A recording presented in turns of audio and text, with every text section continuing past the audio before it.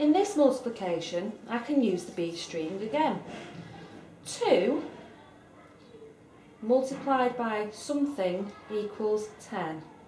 2, how many times, equals 10. Therefore, with my bead string, I have my 10 beads. I now need to know how many 2s there are to give me my answer. So I'm going to move the beads into 2s.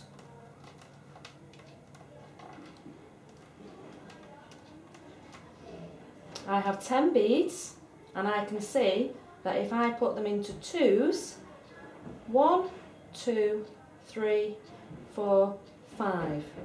So 2, 5 times makes 10. Therefore, my answer is 5.